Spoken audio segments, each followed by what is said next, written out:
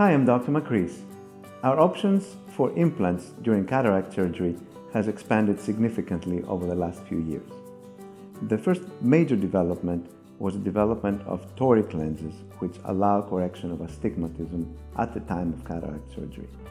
As many of you know, astigmatism is when your cornea is irregular, and that allows for distortion, which can be corrected with glasses, but for people that value vision, good vision without glasses, correcting the astigmatism is essential. We have had multifocal implants for a while, but the results have been mixed. We now have the best multifocal implant ever developed, which has been trialed in Europe for the last 7 or 8 years with amazing results and has now been approved by the FDA for use in the United States.